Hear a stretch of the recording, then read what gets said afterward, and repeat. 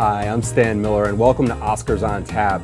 I'm here with Journal-Sentinel film critic Duane Dudek. Duane, today we're talking about Best Supporting Actor and Best Supporting Actress.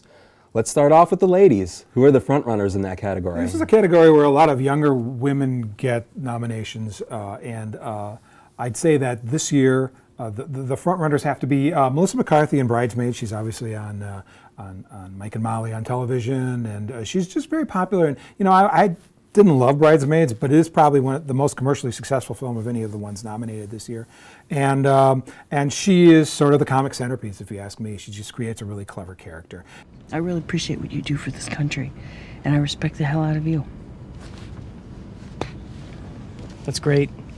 I'm not an air marshal. I'm gonna take a nap. Awesome. Cool. I'll take the first watch. And the other frontrunner has to be Octavia Spencer from The Help. I think both the actresses in that film that are nominated are going to would be considered the frontrunners for their categories.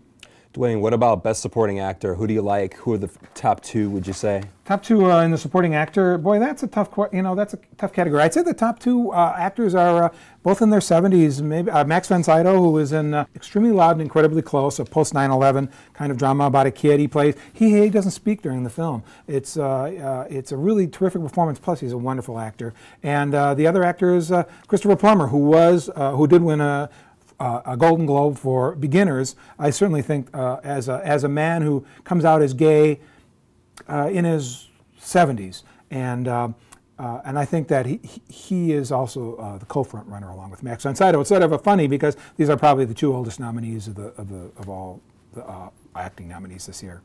Duane, you've touched on it. We have these nominees for Best Supporting Actor, guys in their 70s, in their 80s, and then in the Best Supporting Actress, we have much younger women.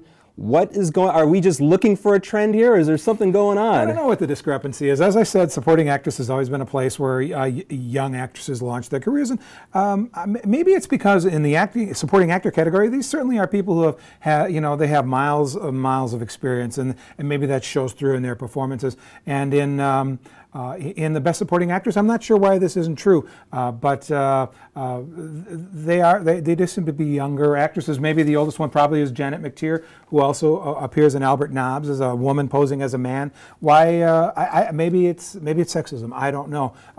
But maybe there aren't as many good roles for older actresses. That certainly is possible. Duane, thanks so much for running down the players in Best Actor and Best Actress for us. Really appreciate it.